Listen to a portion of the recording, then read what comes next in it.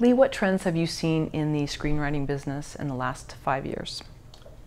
Well, it really depends on TV versus film, right? Because in film, we really had a period of going away from original content, going more towards IP. So we see the studios going more towards IP-based screenplays.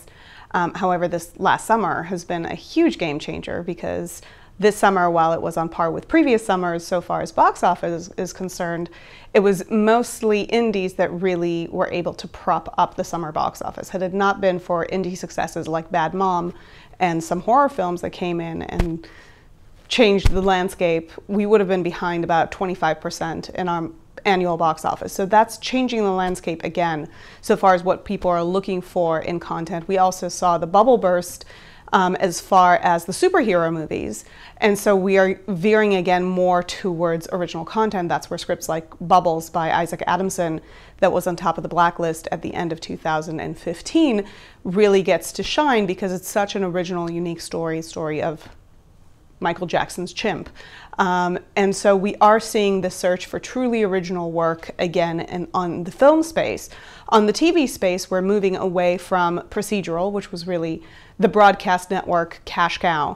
Now that we are at about 450 programs, scripted programs per year in the original space, we're seeing a lot more growth in the pay cable and the basic cable and in the digital streamer space. Those lean on serialized narratives a lot more so than procedurals.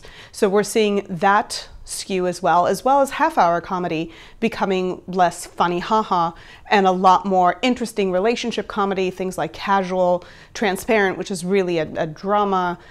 So we're seeing a lot more exploration of the half-hour space in a less traditional networky kind of manner. And do you think that it's all cyclical and that at some point we'll revert back to sort of these, as you said, network sort of blockbusters? I don't know that we will ultimately. If we're looking at television, we are in the time of peak TV. Peak TV was expected to max out at about 450 shows.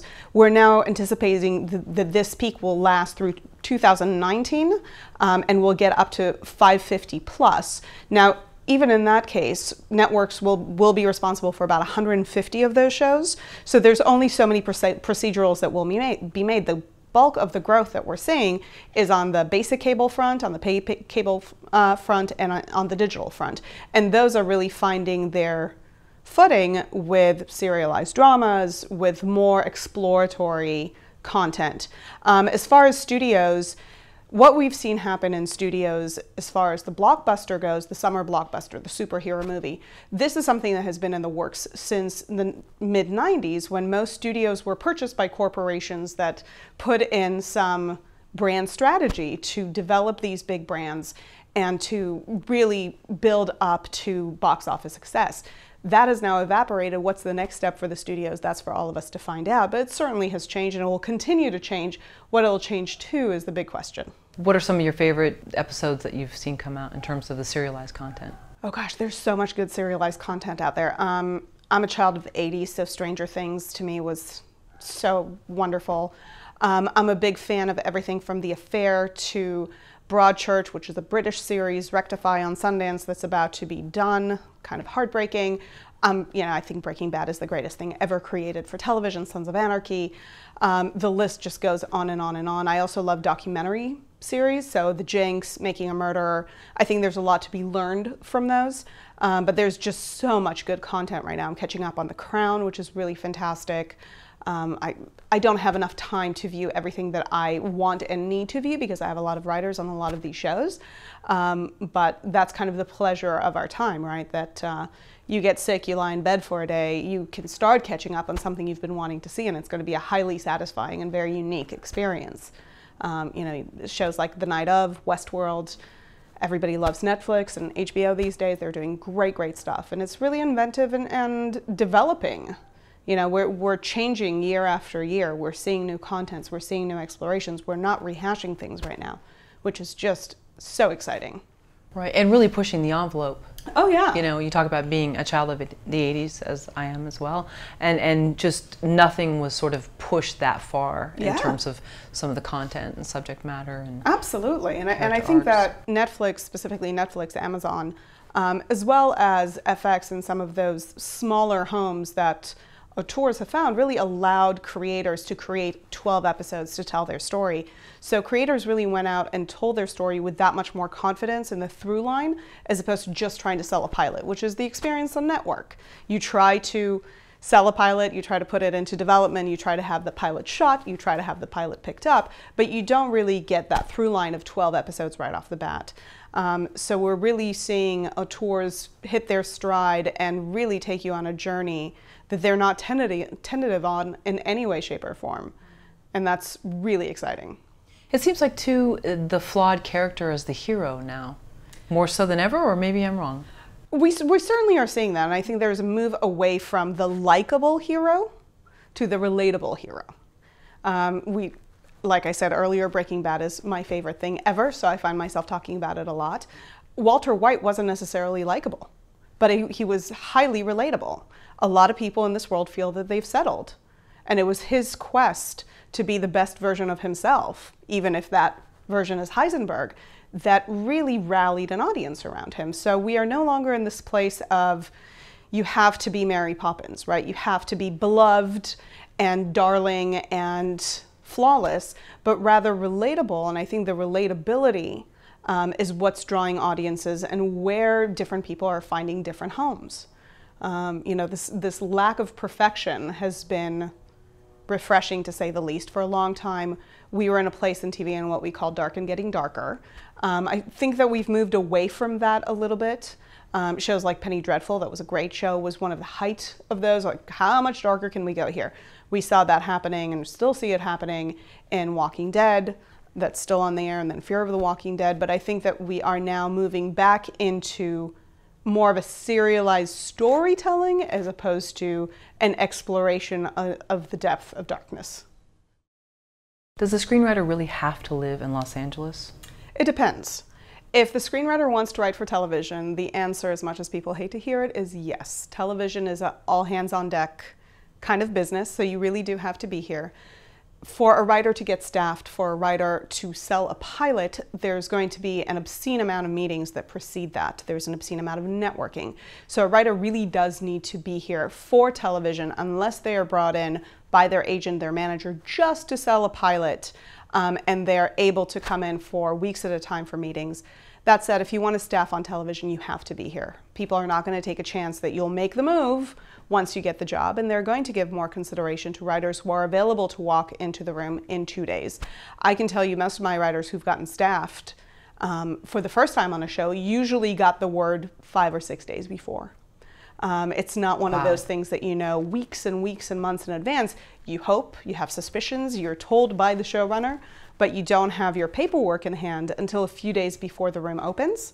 And so you have to be available to not only be in the room when the room opens, but also network executives want to meet with you. It wasn't expected, but here they are. It's now 10 o'clock on a Wednesday morning and they want you in at 3. And if you can't make it, you don't have the job. So you have to be available for all of those things. I find that showrunners and executive producers are less willing to take a chance on writers that they don't know to be available in that fashion. Now, for film writers, I find the situation's very different. As a film writer, you can be anywhere in the country. The world is a little bit more difficult because we do want you to be available for meetings, be available quickly.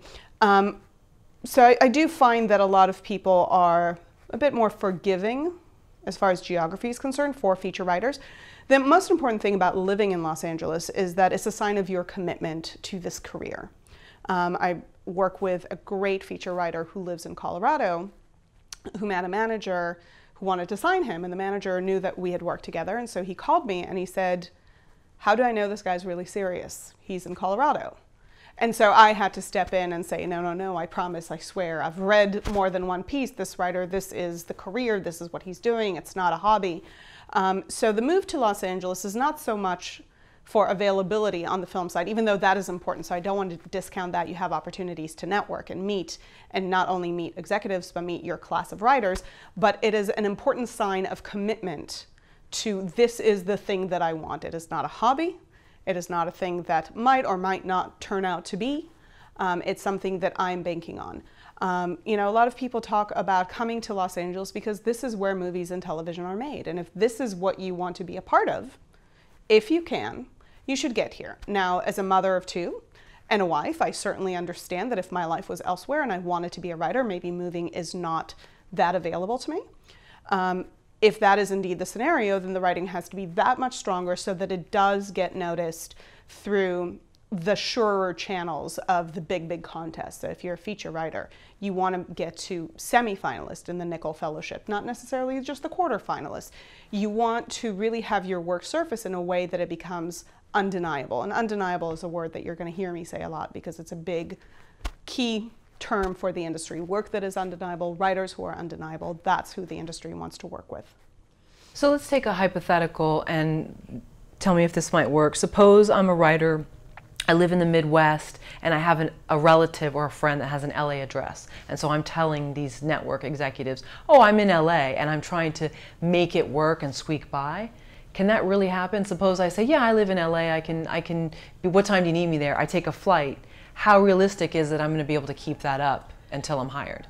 It's possible, not probable. I've gotten calls for my writers by somebody saying, hey, you work with such and such, right? It's Friday, it's 11 o'clock, I want this person in my office at 2.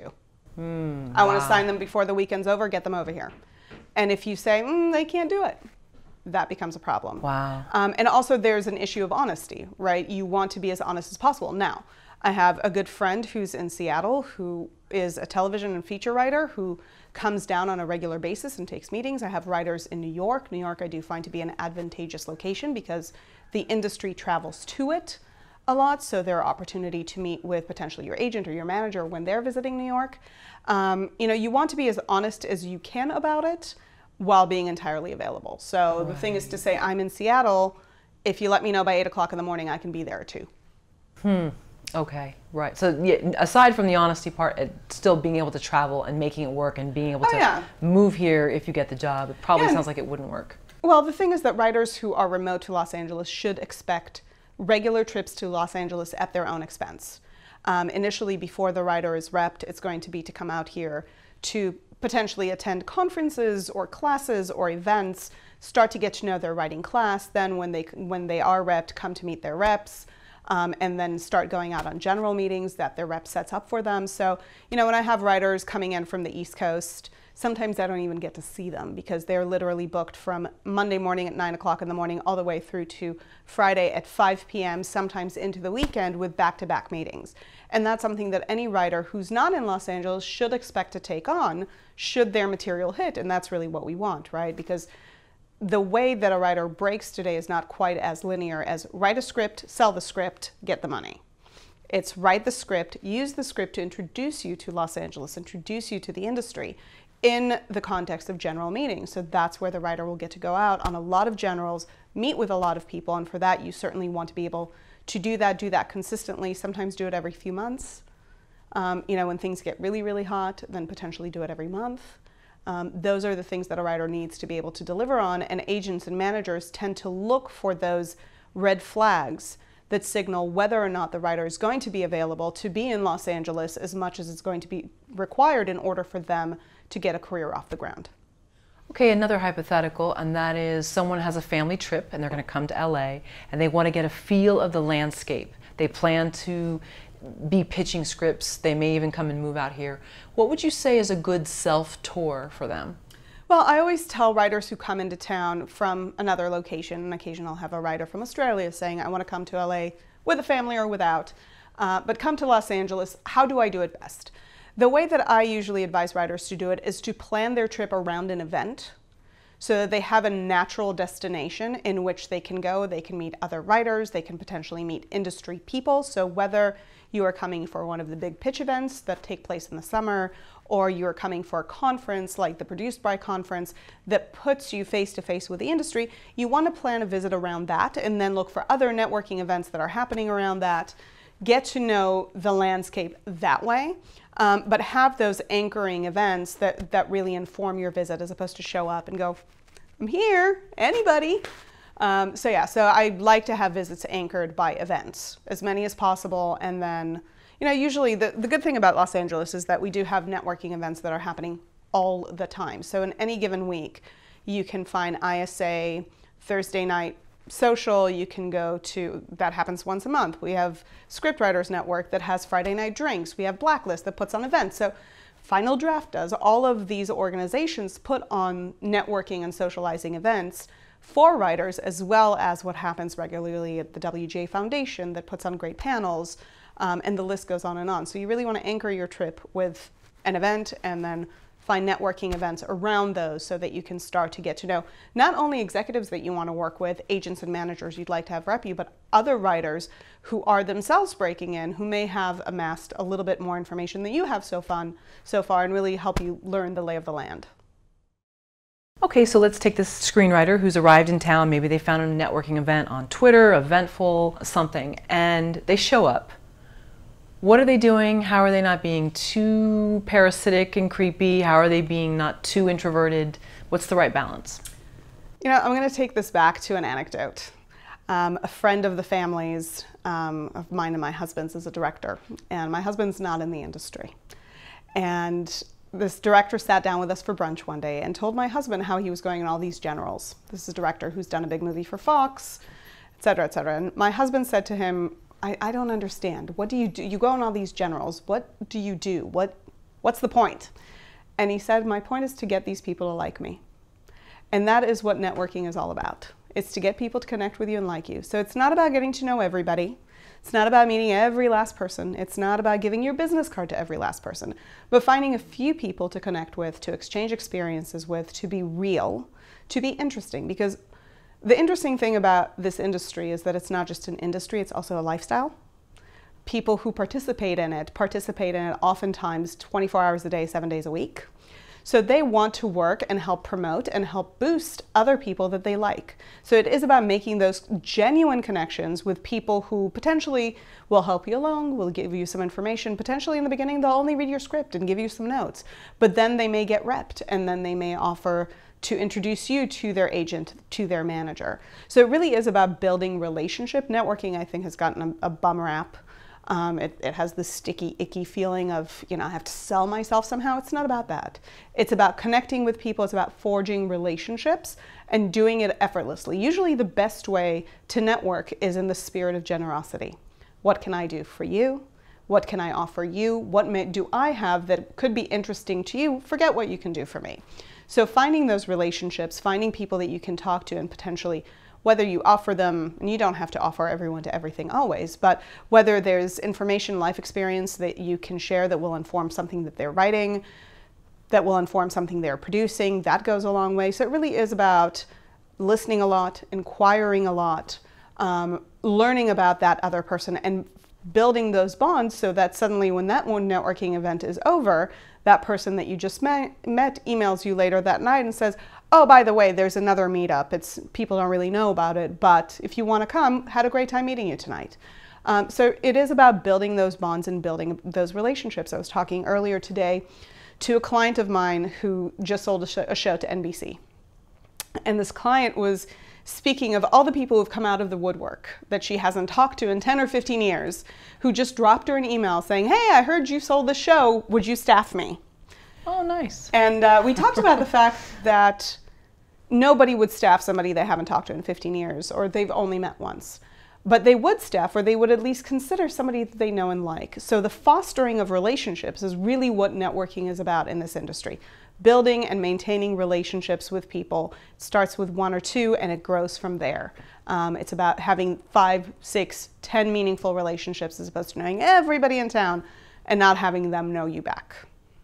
Yeah, I think we've almost lost the art of that a little bit, because it's so easy to look someone up on social media or online, just find out what they do, and then just go right in for the pitch instead of just being human. So it sounds like just still remaining human, remembering that it's a person there ordering drinks or food or whatever, and you're still in this little bar or wherever it is, an event. Absolutely. And not instead going for the big ask or the big pitch. I prefer, I always tell my clients, I don't want you to ask for anything. If people like you, they will offer. If you ask, even if they say yes, they're likely not going to deliver because they're not invested. But if they like you, they will offer all on their own. Agents and managers talk about it a lot, what their networking is like, because they're in breakfast, lunch, dinner, drinks daily. Nobody likes to be sold to, right? Nobody likes that experience of I'm just selling you something now and then go on to your next meeting and where you'll be sold again. So it is about remembering the details about the other person on the other side of the table. And agents and managers will speak to that. They will sit down, they will talk for an hour about how's the wife and how's the kids and what are you doing and are you still hand gliding? Remembering those details and really building those relationships then permits them at the end of that lunch, after the hour had passed, to say, and by the way, there's this one writer I really want to talk to you about. At that point, there's an exchange that everybody's comfortable with because there's enough of a foundational relationship that allows for that to occur. What a lot of writers forget, and what a lot of people forget because of the nervousness that networking inspires, is that your job is really to connect. It's to build relationships. You don't build relationships with an ask. You build it with a give. And oftentimes you build it from learning about the other person rather than just informing them about you. What is the screenwriting path to failure? I love that question. Oh, good. Okay. I actually adore that question because I think everybody has this idea of failure, but nobody knows what it is, right? I'm going to fail and I'm going to go down in flames. And no, you're not. The only failure in screenwriting is A, not writing. I wrote a script 5 years ago. I'm running around with this one script. I haven't touched a typewriter or computer since then for any creative purposes. That is screenwriting failure. Not writing new content, not generating new content, harping on old content, not getting notes. Huge, huge, huge in the failure of things. If you are tunnel visioned and this is how it has to be, and anything short of this, as I saw it on the page, arrives on the screen, then it will be my failure. You will fail in that because this is, while writing is solitary, this is a highly collaborative industry. So the road to failure is not writing new material, not getting notes, wanting to be perfect. There is no perfection in this industry. It is all about getting notes, learning from notes, getting notes that you hate, figuring out what to do with them, because other people are going to have to buy in. So the road to failure is really being stunted. Stinted. Well, what is, sorry to interrupt you, what is being too perfect? Because I think a lot of people that try to be too perfect, they don't realize it. So what is that? It's always thinking that it can be better. And you know, most work can be better, but there is a point of diminishing returns, right? There is a point where you are just switching around your wordsmithing and you're really, the returns are, you improve it by 1%, by 0.5%. That's not going to do it. So when is the work ready? When is it strong enough? When do you believe in your work? And a lot of writers feel very, very confident writing, but not confident at all getting the work out there. So at some point you have to understand, okay, this is what it is. This is what I wanted it to be. I'm a big believer in feedback. So getting feedback from people that you trust, who have some experience and knowledge in the industry, be they other working writers or consultants like Michael Haig or Jen Grisanti that you've talked to, or script readers that are known for being really hard on the work, when they say, you know what, it's good, get it out there, at some point you have to let go. At some point you have to say, yeah, I can futz with it forever. And you can, I promise you that you can, and I've seen writers do it. And I've had fights with writers who've done it, who just would harp on the same script. You have to accept it for the potential that it has. You have to question whether or not you've realized that potential. Did you do what you wanted to do with the script? Did you write the story that you wanted to tell? Is it being received in the manner that you wanted it to be received? So are people getting it? Are they connecting with it? Are they enthused by it? If the answers to that is yes, then you get it out there. As much as rejection is part of the job, and it is part of the job, you are going to get rejected, and so you better grow it or develop a tougher skin. You will be rejected, get it out there. The point is to get that yes, and you have to get through a lot of no's to get that yes. But you have to get the work out there. It does no good for you on the shelf. It does no good for you sitting on the computer without anybody seeing it. Of course, you want to scrutinize that the work is up to par, right? You want to make sure that the work is strong and you're getting the feedback that it's strong enough for people who don't have to be nice to you. And that's a really big thing. So it can't just be your friends who are concerned about maintaining a friendship, right. Who are going to be a little bit more forgiving because they understand your intention, they know what you went for, you didn't quite get there, but they saw it enough. But people who will scrutinize your work and be demanding of it are telling you, it's good, get it out there, get it out there. That's how you build a career. You don't build a career with one script that you're precious about. You build a career writing great script after great script and getting a fan base that's excited about you, that's excited to read the next thing, that knows that the next thing is coming and want to be the first on the list to get it from you. Well, I think you've talked before about this industry wants to be able to work with people that are easy to work with. Mm-hmm. So if someone's receiving notes, what are some tips that they're resistant, whether it's in their body language, whether it's keywords they're using, and vice versa, showing that they're open? You always want to really listen during a note session. It's not your time to defend the work. It's your time to listen, to take the physical notes, to jot down thoughts. Don't defend the work. I've had occasions where writers were given a note and an executive called out something that was a problem, and the writers went, it's not a problem. I don't think it's a problem. Do you think it's a problem? I don't think it's a problem. It's not a problem. That sort of thing is an obvious giveaway that the writer is not listening. It's listening to the notes. It's listening to the note behind the note. If there is something that truly, truly, truly you think the executive, the person giving you notes, didn't get, you can say, well, I tried to illustrate that with this in this particular scene. Was that not clear? You want to always ask those leading questions to find out where you missed the mark, because ultimately the mark was missed. Can we assume that once in a while an executive will miss something? Yeah, and usually they're pretty open to, oh, I didn't realize that this connects to that, maybe we can do that better. It's usually very easy to tell when a writer is resistant to notes. When the writer is instantly defensive, when the writer becomes sarcastic or passive-aggressive, and there's a lot of passive aggression that can come out in a note session that, like, well, I thought da-da-da, but fine. So, you know, I've seen it in note sessions with my writers, and I've given some brutal notes. And there have been people who just sat down and jotted notes and said, okay, let me go back and think about it. And there are people who, with every note, would say, well, I don't know that I necessarily agree with that, but fine. So you have those little cues that you know in a minute. Body language first, dismissal. There can be a judgment of the individual giving notes. Well, you're a woman, so naturally you would think that. I've certainly gotten that feedback. Or anything that has to do with you're a woman, you're a mother. I've gotten that. Well, you're a mother, so clearly you couldn't relate to that. No, I'm a human being. Try, for a writer taking notes, try not to dismiss the note giver, because ultimately all that does is sabotage the relationship, because what you're saying is, yes, you took the time, you did the work, you read the script, and now you're giving me your thoughts, but I'm going to dismiss them because suddenly something about you makes you not good enough to give those notes.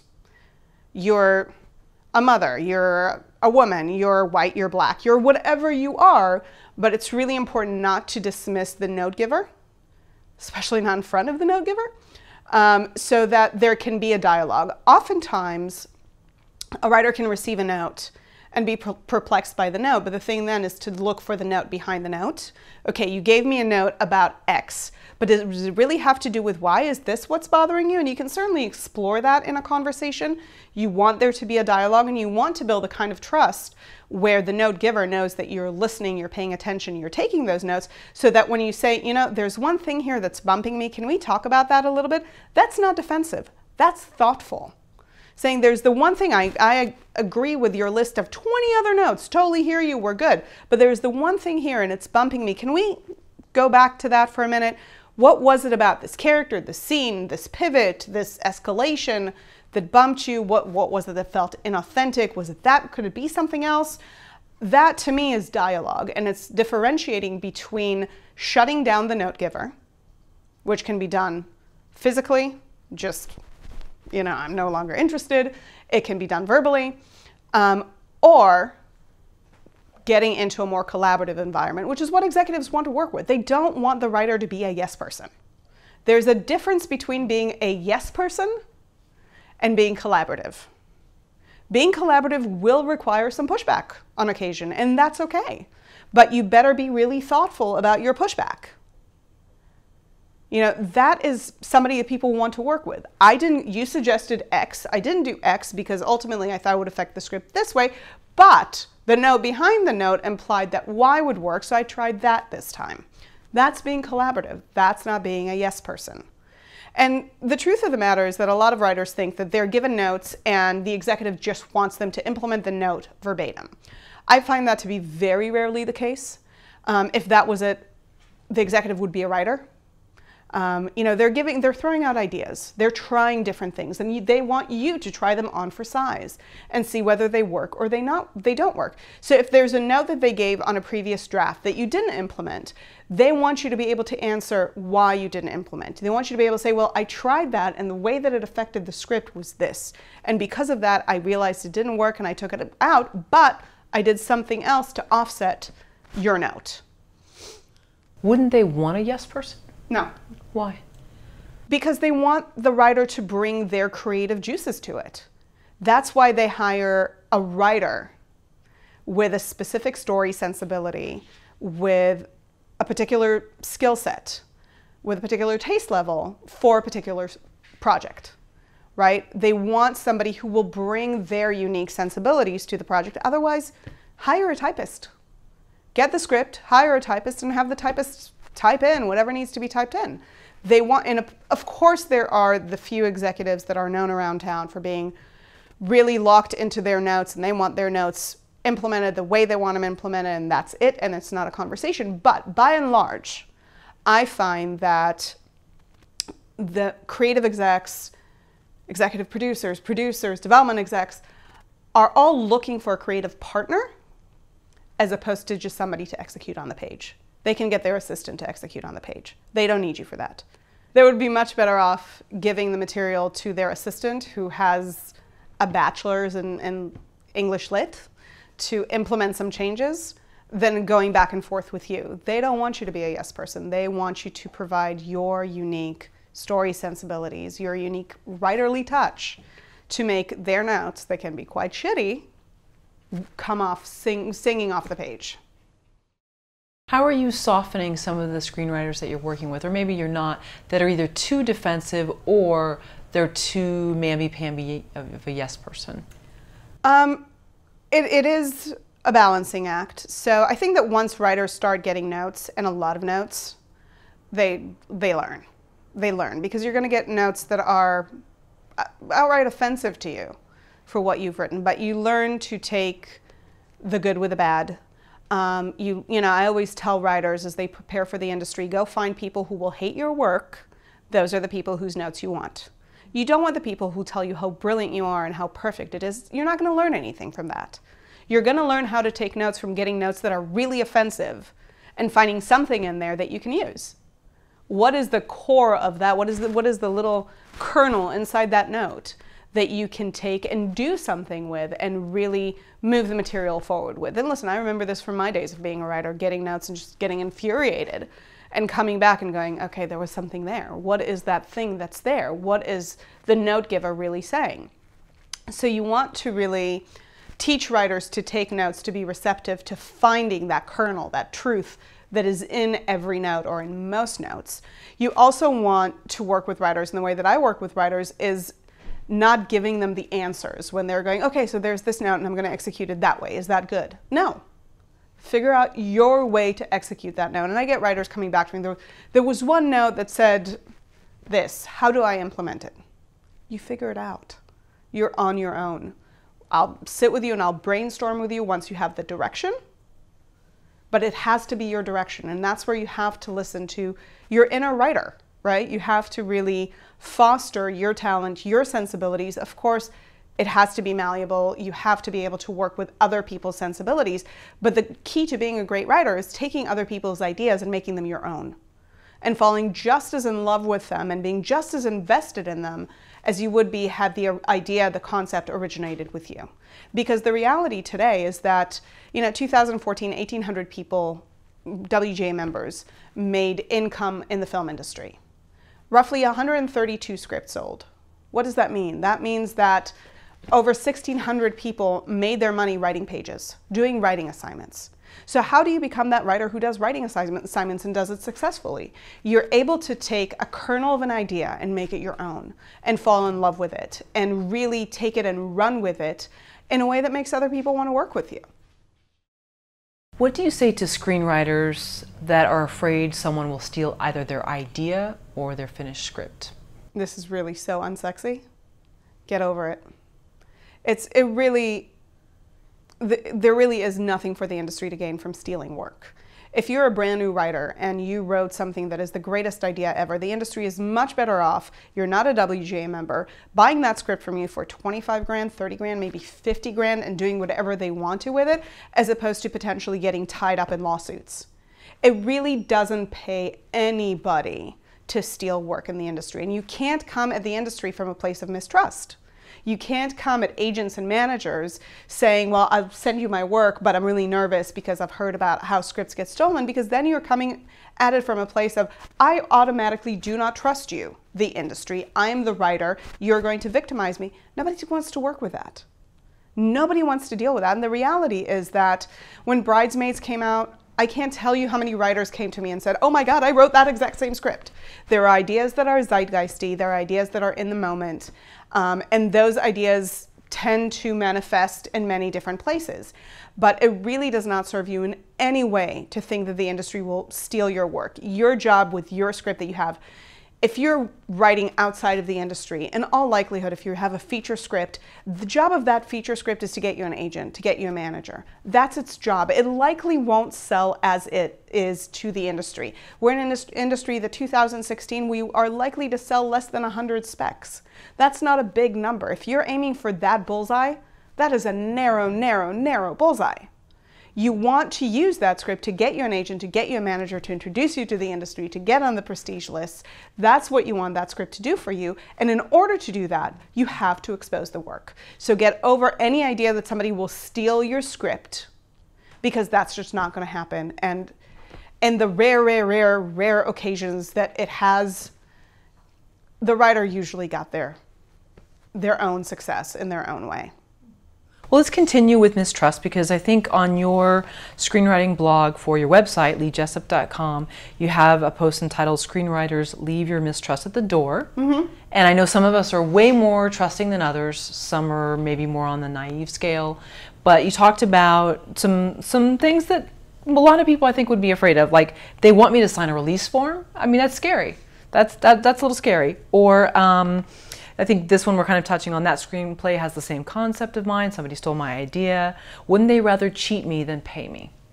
So how do you work with someone that's already coming with those set of fears and make them so that they're a little more workable, but not naive, not a doormat? I always tell my writers that I'm the safe space. So you can let out all your neuroses and I'll put you in your place. So I actually wrote that particular blog post after a writer of mine had finished a script. The script had been entered into one contest, hadn't placed, and another script with eerie similarities sold. Eerie similarities. And the writer came to me and said, what am I to make of this? And we had to kind of sit back and say, okay, here's where the script was. Here's the writer who just sold a script. There is no, as much as I understand their eerie similarities, let's talk through what the probability would be of this writer, an established writer with a summer blockbuster, would have of stealing your script. Let's talk through it. So I always tell my writers, I'm a safe space. We need to talk about it. But at some point, a writer either wises up or not. So I worked with a writer for a while that I no longer work with, who refused to pitch any ideas, talk log lines, or anything as such in a public environment. So in a coffee shop, in a bar, which is where a lot of industry meetings take place. Mind you, the writer refused to do it because somebody would listen and somebody would steal his idea. And it became uncomfortable. And so at some point I had to say to the writer, listen, you're going to have managers meeting you. There was a manager that wanted to meet with that writer in a coffee shop. So the manager is going to ask you, what else do you have? What are you going to say? I can't tell you here. I'll send you an email. It doesn't work that way. So at some point, even if you have it innately, you have to set it aside. You have to, because this industry works the way that it does with the idea of trust and respecting the creative mind, the creative brain, the originator of content. If you originated a great idea, a great script, a great story, why would I steal it from you? Why wouldn't I just take the thing that's already done and do something with it? Wouldn't that make more sense for me if I'm a producer or an executive? Why would I steal it, get somebody else to write it, potentially for more money because they are already well known? Either they executed well or they don't. Maybe they don't. Or somebody else does the same thing before my script is done. Why wouldn't I just pick it up from you? The creator of content who came up with this great concept, what incentive do I, an executive, have to steal it from you? And that's what a lot of writers have to, despite how frustrating it can get, have to look at. And that's ultimately what that writer and myself had to look at when a script with eerie similarities to his sold. There was no way for the manager who sold that script to get that script. There was no way that an industry executive had read that script. It had been submitted to one place 3 months before. There was just no reality in which the script was stolen, rewritten. What the writer had to acknowledge was that ultimately, if I'm the manager, right, behind the script sale, and let's assume I got a completed script that is great that I think I can sell. And I have this writer who just had a box office success. What is my best way of making the most money? My best way of making the most money is getting the one script that I just got that's ready to sell and selling it, and booking my writer who just had a big box office success on a writing assignment and making more money. Why limit the ways in which I'm making money by having the writer then take the script and try to make money off of it, rather than monetize both? So those are the equations that writers have to look at. Is it really in the industry's best interest to steal content? I really don't find that it is. I think this is another blog post of yours, but I wanted to expand on it. Sure. So writers are great at explaining in someone else's story, but what about their own? Especially when it comes to presenting themselves to the world, to the studio system. What is that refining of their own story? What is too much? How truthful do they be? You want a writer to be truthful when they talk about themselves, but you have to also remember that a writer's first story is their own. So if they don't know how to tell their story, it's going to be tough to trust them with other stories. So you really have to figure out where is the juice in your story. It's never in chronology, or very rarely in chronology. If you travel to space, sure, chronology is just fine.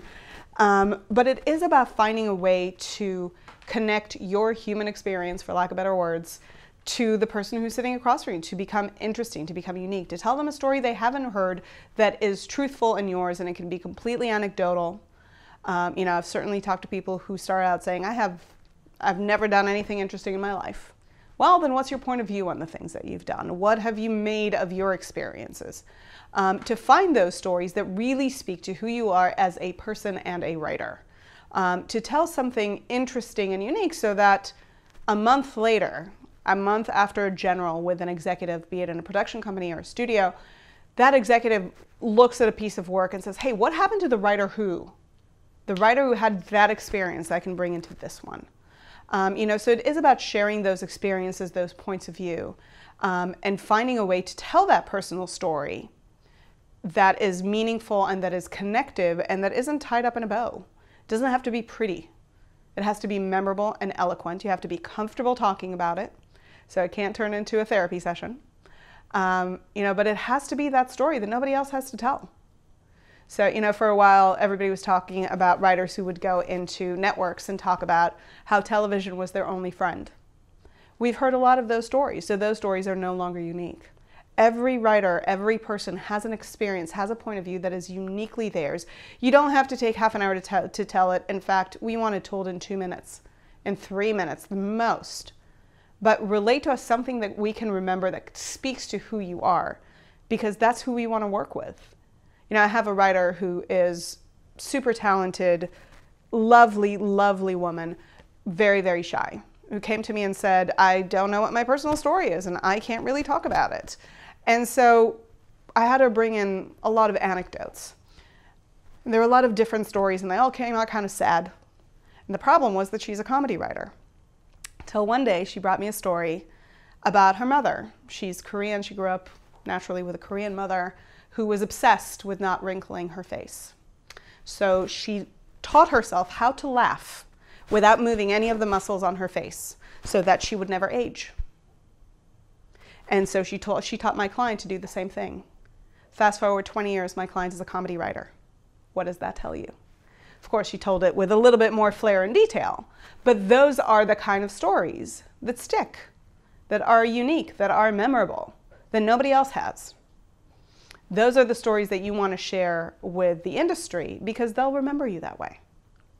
Okay, so if someone's envisioning their story and how they may explain it, first off, how will they, or in what arena will they be telling this story? Like, when would it ever come up to say, hey, you know what, Lee, tell me about yourself. I've seen what you've written, but I want to know your deal. In every general meeting, an executive will sit you down and literally say, so, tell me about yourself.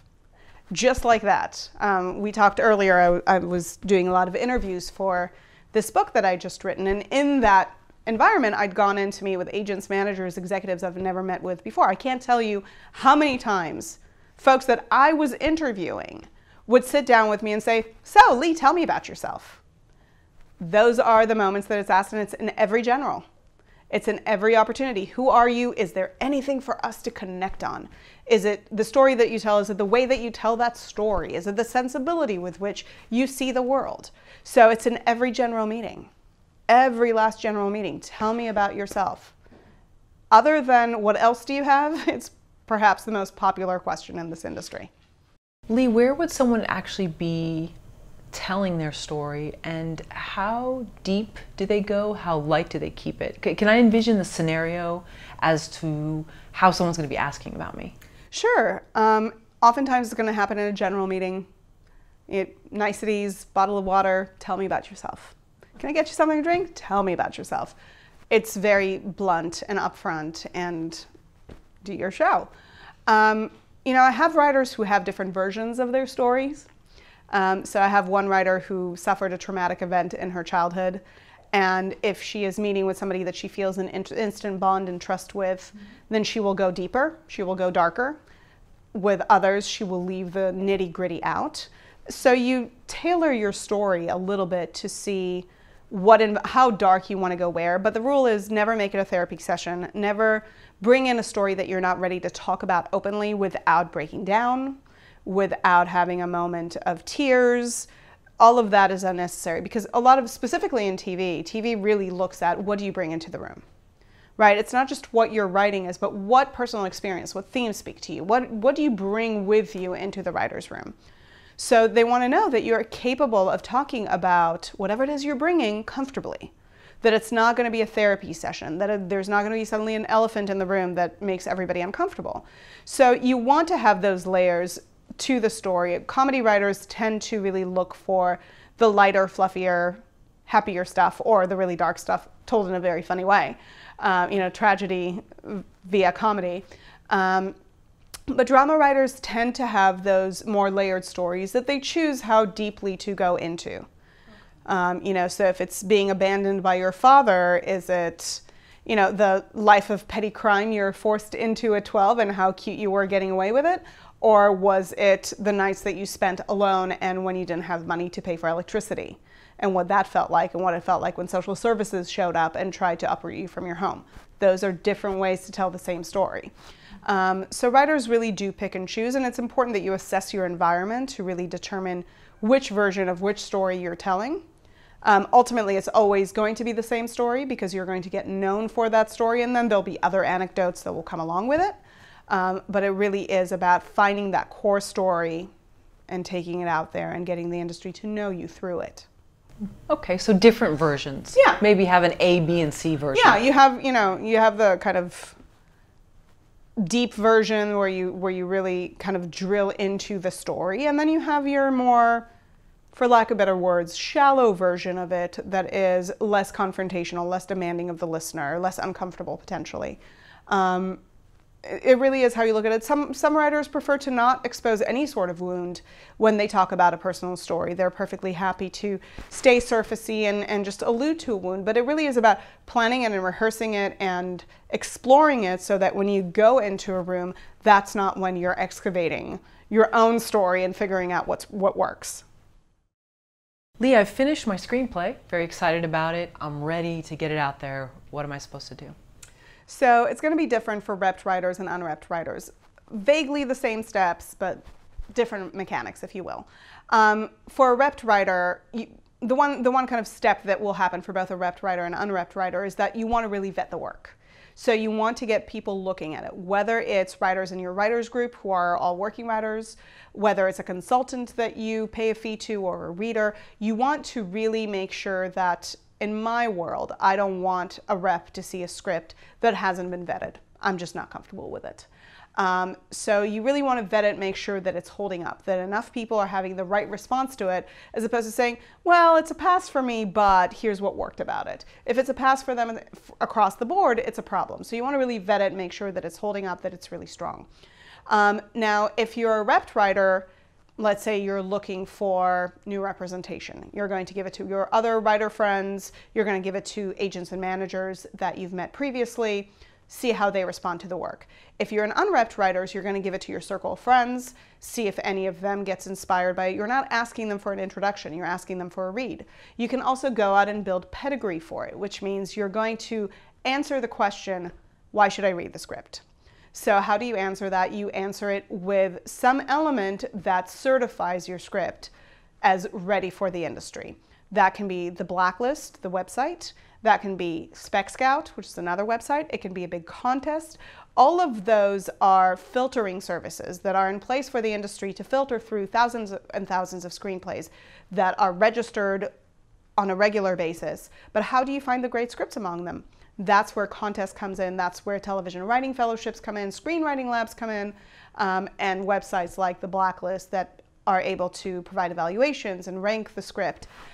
So you try to build some pedigree, specifically if you're an unknown writer, in order to answer the question, why should I read the script?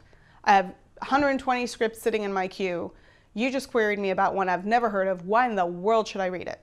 Because it's good is just not good enough. So having the ability to say, well, this was a nickel semifinalist, or this got an 8 on the Blacklist, or I was just a finalist for the ABC Disney Fellowship. All of those things are the reasons why one should read the script. In addition to that, once you have a little bit of pedigree as an unknown writer, you want to start getting the work out there. So you want to get it out to your friends who can potentially help you get the work, to agents, managers. You want to pitch the work. So whether you want to participate in live pitch events that happen in Los Angeles and Austin, also a little bit in London, or do online pitching that Stage 32 and Roadmap Writers provide year round, you want to start talking about the work and getting it out there. That is your job. Your job is to get rejected. If you don't get enough rejections, you're not doing your job. If you're afraid of that no, stop being afraid. But really your job is to use that script to build relationships for yourself. Yes, you want to enter it into contests, because if you're not able to get any interest pitching the material, in 6 months' time, if you're able to place well in a contest, it will give your script second wind. I have one writer who was just a finalist in Austin, now was a finalist for Final Draft, was a finalist for Page. He had written a script that his agent ultimately didn't respond to at all, put the script into a bunch of contests, placed well in all those contests. Now there's suddenly interest from management. Other people want to talk to him about it. He's not writing for an audience of one. He's no longer just writing for an agent to say yay or nay. So you want to take that script and use it to build inroads to opportunity. Okay, let's suppose I've put it out there, either I'm repped or unrepped, and there's no heat on it. Then you have to take a look and say, okay, where is the problem? Sometimes the script just will not get hit the heat that it requires, because who knows? You look at something like Nick Yarborough's A Letter from Rosemary Kennedy. That was a semi-finalist in the Nickel, and then nothing. And then it went on the Blacklist website and was a featured screenplay, and nothing, until somebody discovered it. Now the writer is with WME, Emma Stone is attached to the material to star.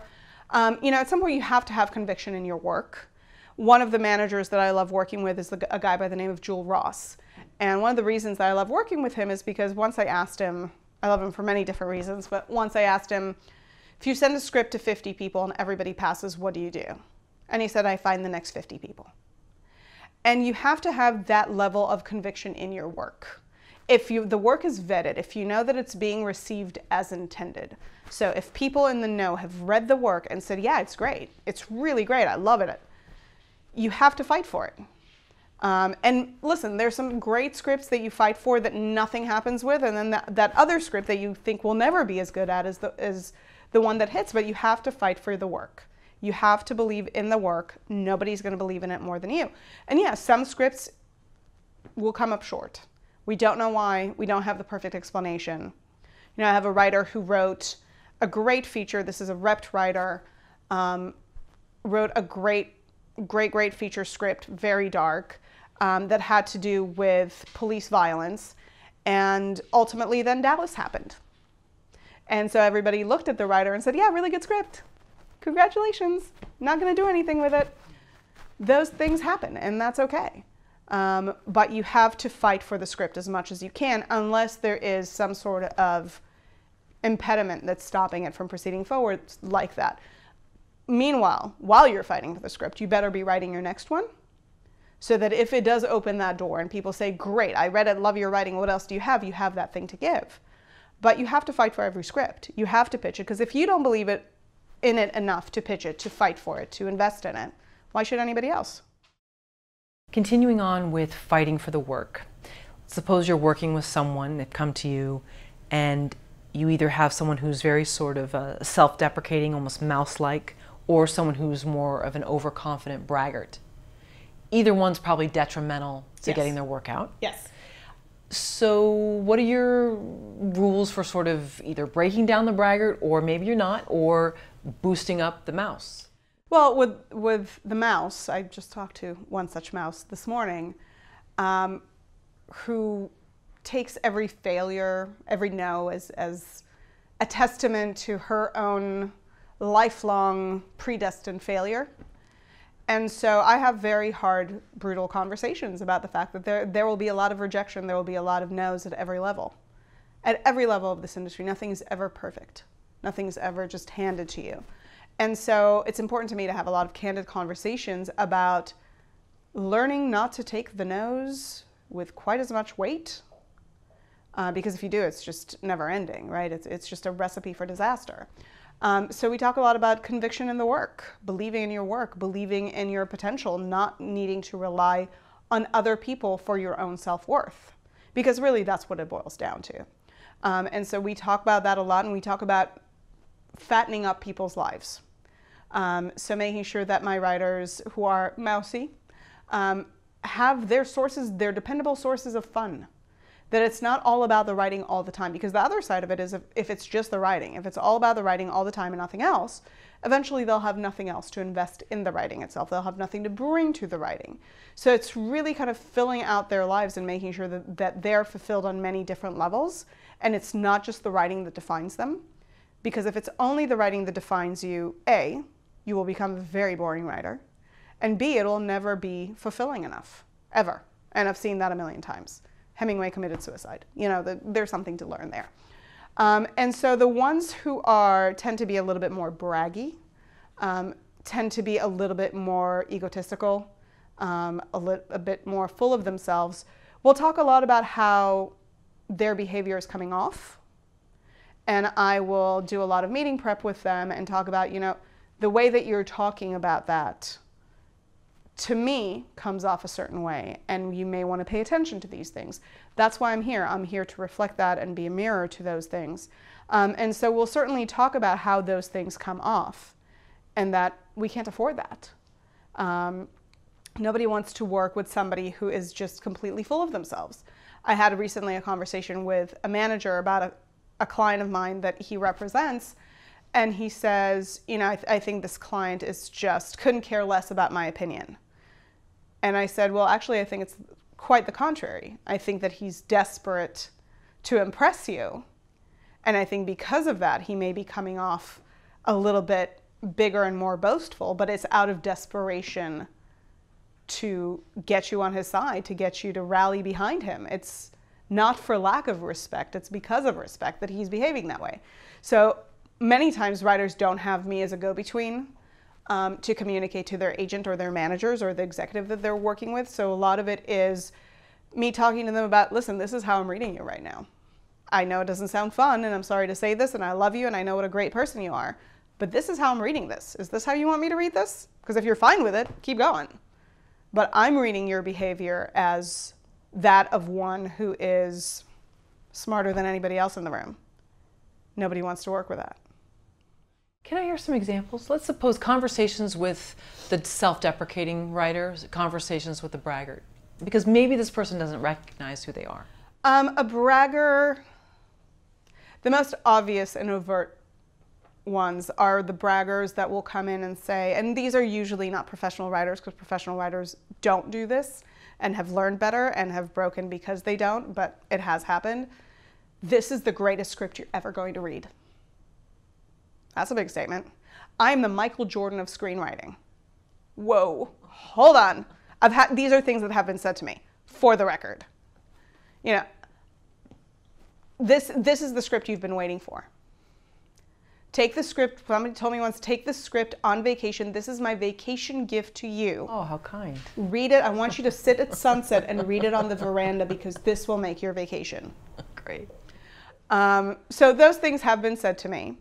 You know, you want to steer clear of this is the best script ever. You can certainly say this is the greatest thing I've ever written. I'm really proud of it. I've worked really hard at it. You know, I have 8 scripts behind me and this is my best one. That's not braggery. That is genuine. But somebody coming in and saying, oh my God, this is so much better than anything else out there. I had one writer, working writer, no longer a working writer, who used to be very, very successful, had fallen from grace a bit, not a great deal, but who used to every year write a list of all the screenplays that were nominated for Academy Awards, and then write arguments for why his script was better, and send it out in Christmas cards.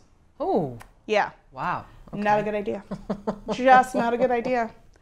If you're saying to me that your script that's unproduced, that nobody wanted to pick up, that has been read by everybody but nobody loved it, is better than Argo, it's a problem. So that's, you know, that's the braggery side. And of course the examples I brought in are a little bit on the extreme side of it, but I think you get the tone of it. You know, the more self-defeating writers, it usually is conversation about, I got this rejection. I know that I will never be the person I want to be. There's usually a direct connection about what rejection means about the person, not about the script or the person reading the script. I'm not going to make it as a writer. I will never be happy. I will never be fulfilled. I'm just a loser. I didn't make it in this contest. I can't tell you the rhyme or reason of screenwriting contests. I've been in this industry forever and I still don't understand them.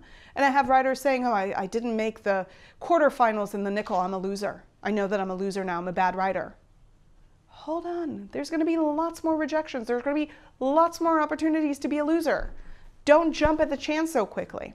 But for a lot of writers, it's very real. And don't get me wrong, every writer has a moment or 15 of being self-defeatist. You know, I have one writer who's a working writer who always says that if you're not thinking about quitting at least twice a week, you're doing something wrong. And I believe him. I think it's very, very true. I think every writer thinks they're failing at a moment. Every writer thinks that they're not good enough. Every writer thinks that they're never going to be able to recreate the past success that they've had. I think that's perfectly part of the deal. But seeing everything as a failure, as an indication that you are just a loser, or you are just a bad writer, or you are just a bad person, that is what I see in the more self-defeated writers. And the problem is that nobody wants to work with that. Nobody wants to be in a room with that. Nobody wants to pick up your script as a validation to who you are as a human being. They want to pick up your script because it's a great script. And they want to bring you into the room because they think you have something to contribute. Not because they think that you need the room. And that's a big distinction. So are you giving these people pep talks, or that's not really what your job is about? Oh, I give people pep talks. I'm Israeli. I'm married to a New Yorker, so there's a lot of tough love in the picture. You know, admittedly, I get a lot of tears from a lot of people, and I want to be the safe space to that, and the place for writers to voice frustrations, and I certainly try to support them through it. You know, there are writers where if I see that we're getting to a place where every time we meet, it's just horrible and the writer is in pieces, I will ask, why in the world are you doing this? It's more important to be happy than to be a writer. What are you doing? So I will have those conversations. There are pep talks, there is tough love, and there is a shoulder to give. I recognize that this is a really, really hard profession. You know, I was talking to a writer this morning who was really frustrated with a set of notes that she was given and implemented on a pilot that she just sold. But the draft that she turned in, she wasn't delighted with. And it took a toll on her because she really wants to do the best at everything. And it brought her to question, why am I doing this? And this is not her first time to the rodeo. And, you know, should I really keep going? Because this happens every time. And I said to her, you know what? The day you sold this pilot, you called me on the drive home after the pilot sold in the room. And you told me that this is one of the happiest days of your life. Now you're having a bad day. This is not one of the worst days of your life. And because of that, you're going to keep going. And that's the truth of the matter. We're all going to have bad days here, and I'm here to support my writers through them.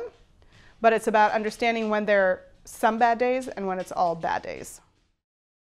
Lee, I think you've said that feature writers should have a new ready-to-market feature script every 6 months or so, and that TV writers should have a new original pilot every like 3 to 4 months. In a perfect world, okay, yes. Okay. Is that a lot of pressure, though? It is a lot of pressure. I find that most features go 6 to 12 months. You know, the truth of the matter is if you take 14 months and you come out with a great sample, I'm not going to hold it against you. You know, the important thing for me is that you keep writing and you keep finishing work. For pilots in a perfect world, I would like to see 2 generated in a year. Sometimes it happens that it's only 1. Sometimes it happens that it's 3. It really depends on the writer. So there isn't one set course that you're supposed to follow, but it really is about doing the work and then getting the work out there. Sometimes you'll work on a script and you'll say, you know, I've worked on this for 8 months. I've tackled it every which way. It's not happening. So it's also knowing when to let something go, not for all eternity, but potentially to come back to it later when you've had a stroke of genius that informs you how to take the work, how to make it better. You know, but the point with having those broad goals is to just do the work and get it out there rather than spend years and years and years tinkering with one screenplay that then you're at the risk of after 3 years, and I just went through this with a writer, tinkering with the same script for 3 years and then going, oh, it's not good enough. It'll never be good enough. I'm not going to get it out there. And then starting another script and spending another 2 years on something and then going, oh, but it's still not good enough. I'm not going to get this out there. That is the challenge that we run into that. So because of that, you really want to expose the work early and often. So that means from concept, you want to run the concept by people in the know, whether they're members of your writers group or in a class or whatever it is. Have people look at your outline. Really don't be afraid to expose the work, to get feedback, to have questions asked. I was just sitting with a writer of mine who had written a script, a feature script, with the guidance of his manager. And they had been on the script for 1.5 years. And then he gave the script to a few writer friends. And he got some massive notes back. And what he said to me is, if only we'd given it out on outline, which is what we all were pushing him to do. But he felt loyal to the manager. He didn't want to expose it. And I understand the choice that he made. It was in a tough spot. Do you listen? Do you serve the one master? Or do you open yourself up? I generally prefer to expose work early and often because I think it just saves you a lot of time in the end. Is someone writing for themselves or for the industry? That's a good question. Somebody's writing the stories that they love, that they're passionate about. I don't believe in writing to the market because ultimately you'll always be behind. You know, what you're writing now, if you're writing with what's, you know, whatever is happening in the industry right now, in 6 months it's going to be dated. So I think writing to the industry can be a losing battle. While you should write with an awareness of your audience, who your audience is, whether it's television or film, who would watch this show, where does the show belong, what season does this film get released? Is this a summer blockbuster? Is this an end-of-year movie? Is this a February movie? Is it going to be a movie for 16 to 24-year-olds, or is it going to be a movie for 49-year-olds and older? What are we talking about? You should be aware of all of those things, but you shouldn't write to them. I think the moment that you try to engineer your work towards something, it loses its brilliance. I know somebody, a manager who for a long time was working with his girlfriend to engineer a script for the blacklist, for the Blacklist. Ultimately, that script was never finished. because it was engineered. And the manager then came back and said to me, yeah, we tried to engineer it, clearly a bad idea. So you have to listen to your heart's song in that sense. You have to really write the original exciting material that is uniquely yours, that is the story that you're dying to tell, with some awareness of how the market will and won't receive it. So if you want to write a script that is going to be full of singing and speaking eels, it's likely going to be a challenge. But if you have to do it, do it. But write it in a way that is true for you. Write the story that you want to tell in a way that is exciting to you, but that can be digested by the market that it's for. Lee, can you share some stories of writers that were unrepped that went to then become repped and worked in television? Of course. There's too many good stories there is the problem. But one of my favorite stories, that is a story, something that happened to a client of mine this past year. This is a client, a writer whom I met through UCLA. We started working together. He then started taking classes at a program called Script Anatomy that I'm a big fan of. Really perfected his work. Wrote a fantastic pilot that ended up actually coming in second place in the prestigious UCLA contest. Using this pilot, he found a manager who decided to shop the pilot, which is highly unlikely today to shop a pilot from a brand new writer. But he found a manager, a very well-known and well-respected manager, who took out the script. They went on a bunch of meetings and a bunch of networks. Ultimately, at that point, nothing had come of it, but he continued to network pretty aggressively and in a pretty focused fashion. He is Latino, and he went to a panel of Latino writers and had prepped for the panel before it had happened. And so he walked in knowing a little bit about each one of the panelists. He tried to communicate with 3 of the 4. Those 3 he couldn't really make any sort of connection with, but the 4th writer he really hit it off with. Ultimately, he felt like he didn't want to stalk the writer. He didn't want to be the guy going, "Can you read my script?" So he befriended him on Facebook and Twitter, and that was the end of it. A few months passed, and he realized that this writer was teaching a class at Writing Pad, which is a writing program, and said, "You know, it's a prep class for the television fellowships. I want to go sign up for the class because as part of this class, this writer is going to have to read my work."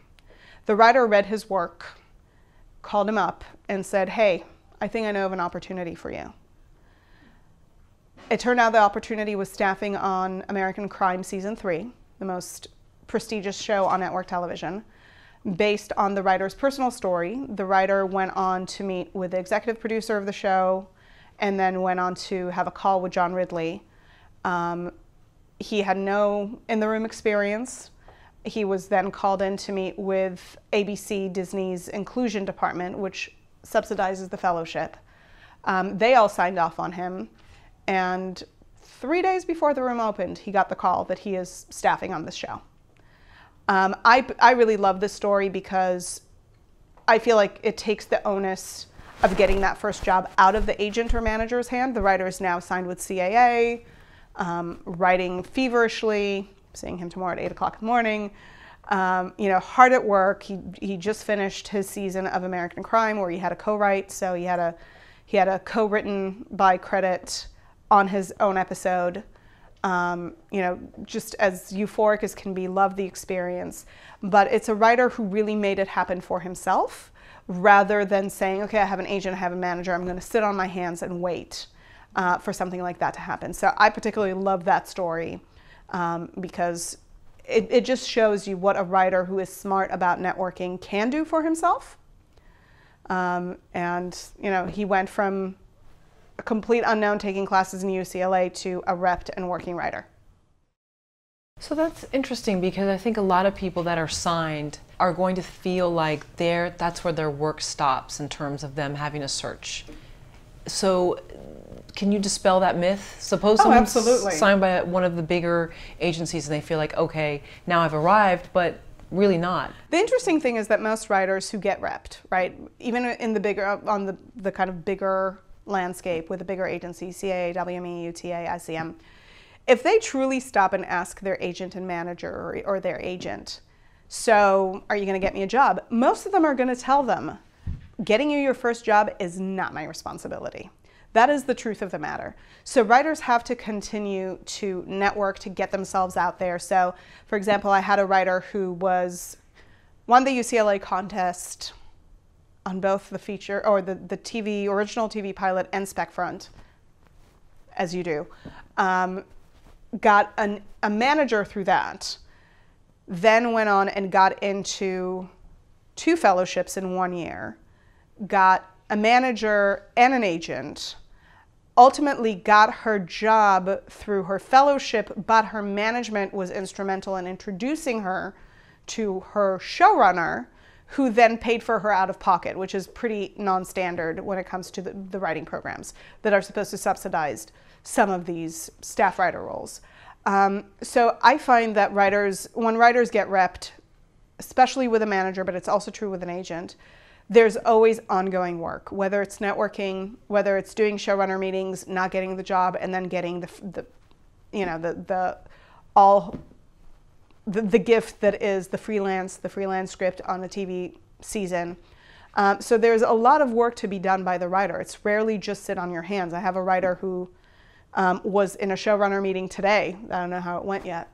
Who is always out there, who's always networking, who is at every event, who is on a board with the WGA, who's on a board with the PGA, who is just always out there working for himself and getting himself out there. And yes, his agents at WME are carrying part of the load, but he is doing a fair share of the work. Now, the important thing to remember is that your agents and your managers, they're collecting 10%. Getting a writer his first job is not 10% of the work. It's going to take a lot more than that. Because of that, writers have to always be vigilant about getting out there and working their contacts and communicating with their people and getting to know showrunners and doing everything that they can, if not to get the job, then to inspire their reps to work even harder for them. Okay, so now I'm repped. Now what? Where does the real work begin? Now the pressure's on. Now the real pressure is on. Because ultimately, you got repped on a script, you got repped on a contest win or a fellowship placement. Now it's about continuing to impress your rep.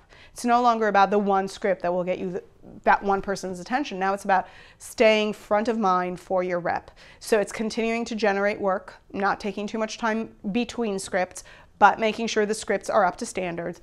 It's about continuing to network, calling into your agent's office and saying, I just met with yada yada, can you send them the script? It's about, I have a writer who just got signed, 2 months ago.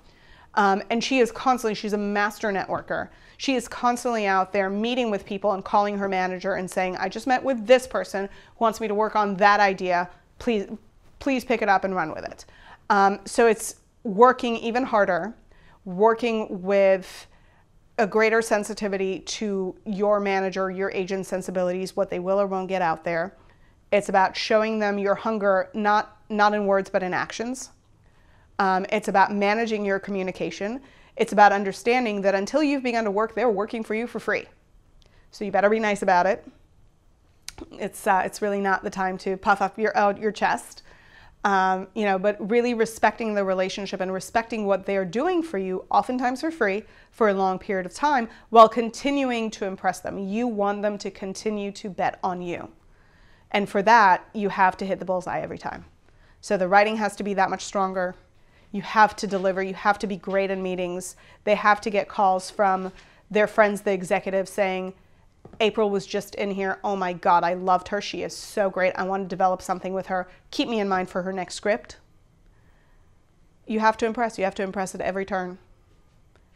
And oftentimes most writers, by the time they get picked up for representation, have the capacity to do that because they've interfaced with enough writers. They've met the industry. They've worked on their personal story. They want to be collaborative.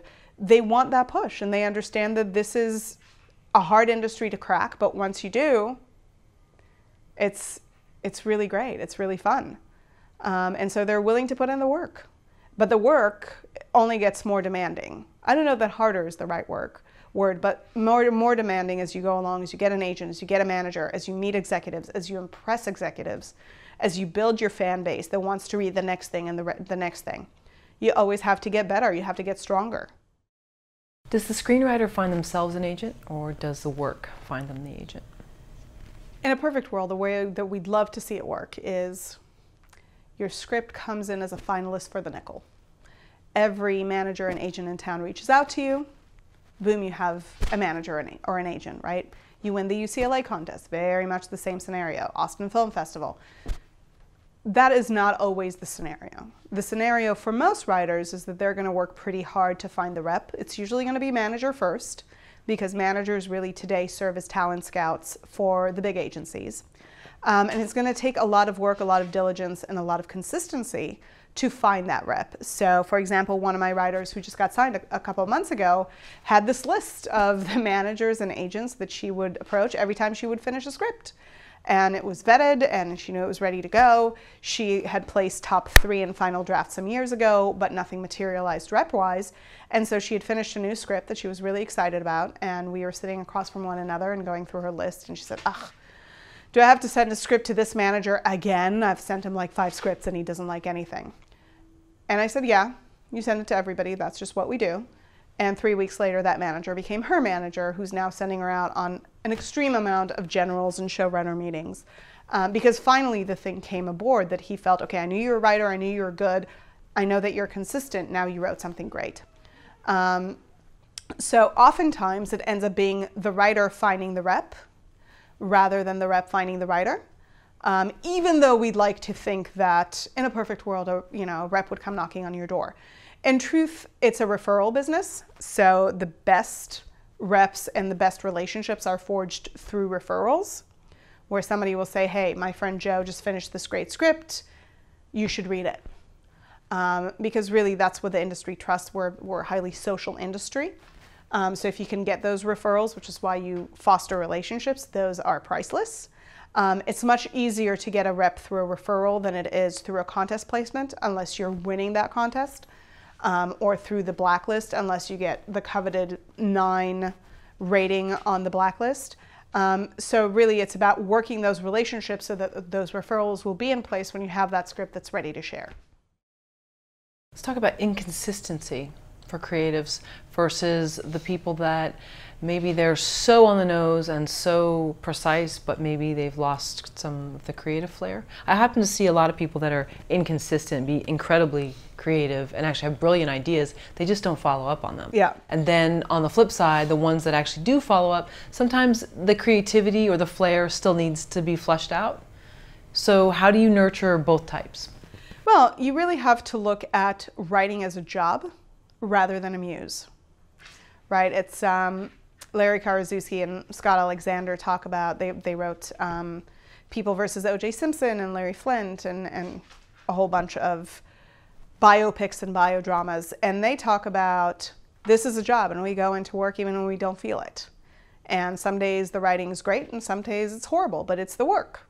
Sometimes you have to write through a lot of horrible pages to get to some good pages. And I'm a big believer in that. Sometimes you have to try something different.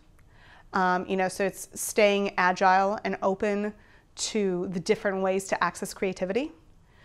Sometimes it's rejecting creativity and just going for inspiration, and through inspiration getting back to creativity. But you have to accept that what works on one script will likely not work on the next. And so you always, always, always have new tricks to try in your writing, new ways to access the work, new methodology to follow, new things that will inspire you. And if nothing else, then, you go and do something for fun. Because fun begets motivation.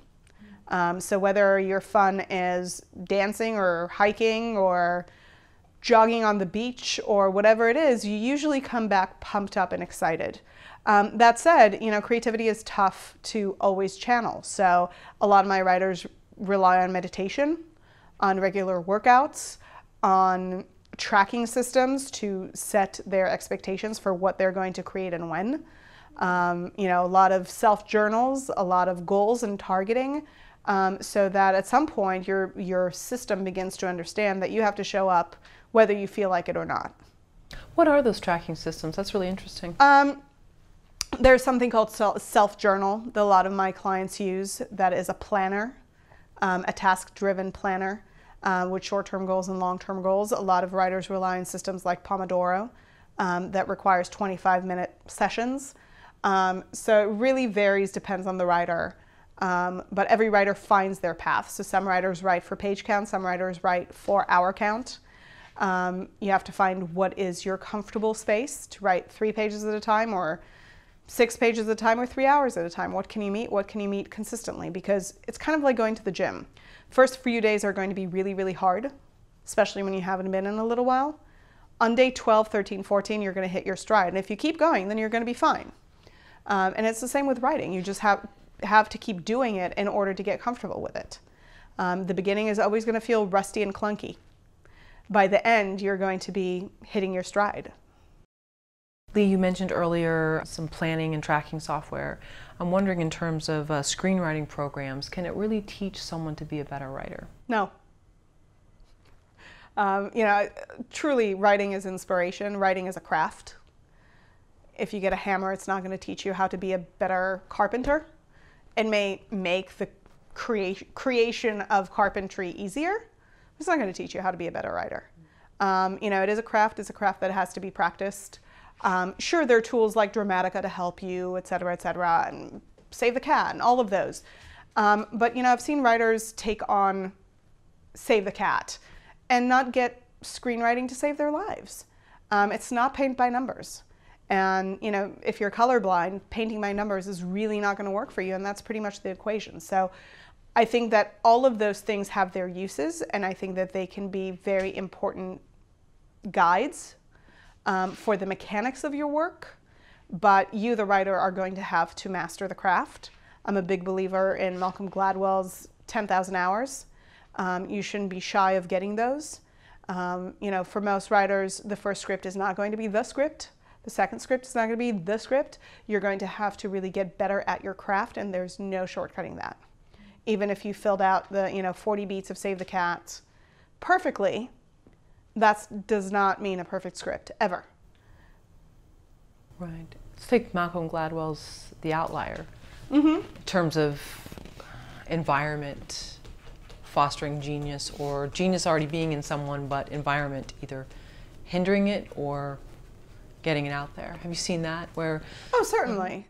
Listen, there has to be a kernel of genius there. You can be a technically proficient writer, but if you're not able to invest some soul in your work, if you're not able to really feel the way that it sings, then it will always feel mechanical. I had a girlfriend growing up who really, really wanted to be a great pianist. She never felt it. So her playing was entirely proficient, but entirely cold.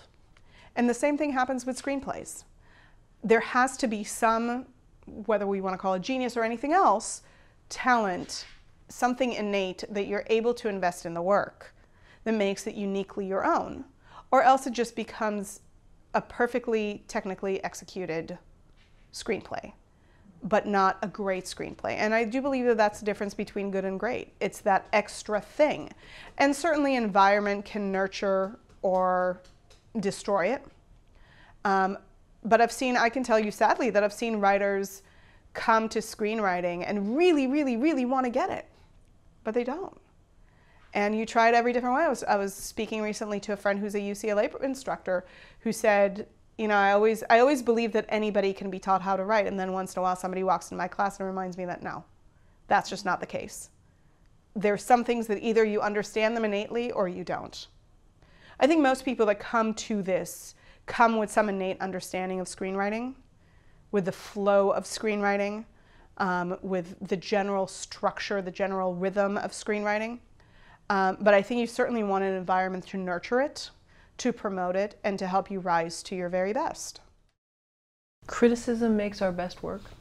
Absolutely. Listen, I believe in kind criticism, so I don't believe in cruelty for the sake of cruelty. But I don't believe that we learn much from compliments. I think they can certainly boost our ego and make us feel good, but the learning happens from criticism, or the learning happens from where we can improve, what we can do better. That's how we grow. While, flattery and compliments feel great, we're not going to walk out a better writer tomorrow because of what we learned from the compliment. We're going to perhaps be more self-assured in what we did originally well, which is great, and I'm not discounting that. But criticism is what teaches us and challenges us to become our best.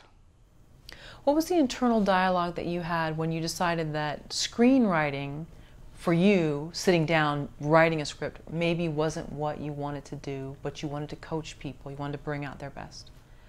For me, it was really in the development process when I realized what a foolish child I was, thinking that you can write a script and then fast forward 6 or 9 or 12 months and see it brought to the screen and being on set while watching your vision come to life.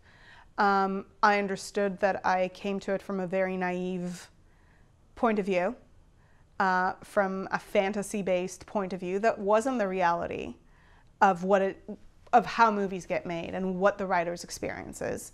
And I ultimately realized that that wasn't the experience that I wanted to have, or the experience that would make me happy or fulfilled in my day-to-day life. And I was lucky enough to have discovered that at a fairly young age, at the age of 23, to say, whoa, no, not for me. I'm not enjoying this. Nothing about this is exciting or motivating for me. That said, I always loved story and I always loved writers. So from there I went to development and really realized my heart was with the writer. The writers were my people, more so than the directors that I never really got, or the actors that I dated but never really got. So my heart was with the writers, and so I wanted to foster talent. I wanted to support writers. And it's funny because today, if I watch a tennis game and somebody wins, the person wins and goes out and, you know, jumps up and down, they're so excited. The person I identify with is not the tennis player. The person I identify with is the coach that you get like 1 second of, who's just so proud and feels so rewarded for what their player had done. And that's, for me, that's the most fulfilling experience. Being able to help others and being in a position where somebody comes to me and says, I need help. I think that's a highly privileged position, to be asked to provide help in an area in which I can help. Have you seen people that have the notion, whether it's to be a great pianist or to be a great writer, but in terms of the day-to-day actions that they're going to undergo, it's actually not what they're suited for? Oh, absolutely. And what are those, what is that temperament, and what is it? Just, it's being alone, it's being self-driven, task-oriented? It's not just that. I know a lot of writers, and these I'll put in quotation marks, who talk about writing all the time, who talk about what they want to write and how much they want to be a writer and how much they want to be in a room and how much, but never make time for the writing itself. So to me, those are the writers that will usually bring me to the conversation of, do you really want to write?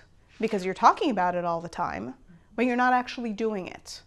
And if you are a writer who is not writing, then what are you in terms of this career? You have to have the discipline, you have to have the desire, you have to have the drive, and you have to be willing to make the sacrifices that most writers do that it takes in order to become a writer. And that means waking up in the morning early if you have a day job, or writing on the weekends, or writing after hours rather than running around partying with your friends. There's a lot of, for most writers are not independently wealthy, right? They're not going to be able to sit around all day and take 4 hours a day to write and then go party and then go run around and then go travel the world. So most writers are going to find themselves in a situation where they have to have a day job. Potentially they have a family, they have a partner, they have friends, they have relationships they want to maintain. And so writing is going to demand some level of sacrifice. I had a writer that I'd worked with for a number of years who we would meet every 3 or 4 months. And every 3 or 4 months, she would sit down and tell me the list of excuses for why she didn't write the previous 3 or 4 months. So the job was too hard, and she had to work out because she wasn't healthy, and she wasn't sleeping well, and she had to move apartments, and she was fostering dogs. And there was always something. And I truly believe that she believed she wanted to be a writer. But at the end of the day, if you're not engaging in the thing, right, whether it's writing or playing piano or any one of the things, you cannot claim the thing as your own. You have to engage in it in some consistency. And, you know, similarly, I meet writers who wrote a screenplay 10 years ago and haven't touched it since. but they're a writer. But you have to actively engage in the thing if you want to be taken seriously as an owner of the thing. Lee, let's talk about writing partnerships. Sure. And is it like finding a good roommate? Is it nothing like that? No, it's like buying a house together and committing to living in it for the rest of your life. Okay. Writing partnerships are mostly tragic. They mostly end in divorce. I do work with a couple of partnerships that have been consistent through the years, that have been successful, but it's 2 writing partnerships that have lasted from the dozens that I've seen break up over the years, some of which were quite successful together. So if you choose to participate in a writing partnership, you have to really understand what it means to you, to your body of work. Effectively, the moment that you hit with a script written in partnership with another person, everything else that will be expected of you will be expected in cooperation, in partnership with this other person, because you and this other person have been able to create the secret sauce that made a great script, that birthed a beautiful child, if you will. And so when you consider writing partnerships, you really want to consider what it means for your body of work. Are you willing to discard your previous body of work or not do anything with it should you hit in a partnership? Are you really willing to write more than one project with that writing partner? Because an agent or a manager is going to take on the partnership, not an individual writer. Oftentimes they're not going to want to get involved in the drama of a partnership breaking up. That can be very unattractive. I have a TV writing partnership that just broke up, that the agent told the 2 writers who broke up, either I take both of you on individually or I take neither one of you on individually. So even broken up, the writers both had to make sure the other impressed in order to keep the agent for both of them, or else they both lose, because the agent just didn't want to get involved in the politics. She didn't want to have to choose. So you really have to consider whether you and the writing partner want to write the same sort of material, if you have the same vision. So if one wants to write film and the other wants to write TV, and that's all you want to write, that's going to be a problem. The times that you can really vacillate in and out of a partnership is if you're writing together on television, but you're writing alone in film. Then you have a little bit more wiggle room. But in general, I find that reps want to either rep the team or the individuals, not both. It's the same with producers, who want to work with a team who brought them a beautiful previous project. So you really have to consider what the partnership is, what the partners bring into the partnership. So you really want to think about, how does the partnership balance out? Are we good with the distribution of work? Are we going to be good for the next 10 years? Because if one writer is doing the heavy lifting and the other is just giving notes, are you going to feel okay about it in 5 years when your writing partner is collecting 50% of your money just for giving notes? Do you have a common vision for what it is you want to write in 10 years in terms of genre, in terms of the space you want to be in? All of those things have to be thought through. You certainly want to get the terms of the partnership on paper. Because the truth of the matter is most partnerships do go south. Well, I'm thinking of what I like to call the 2 Steves, Wozniak and Jobs. So you look at, if it was 2 Steve Jobs, it wouldn't have worked. But because they both had these different skill sets, it worked. Yeah. And so 2 writers have almost got to be polar opposites, don't you think, for it to work? They have to complement one another. They have to supplement where the other is weaker. They have to bring the best out of each other. They have to push each other. They have to be able to fight.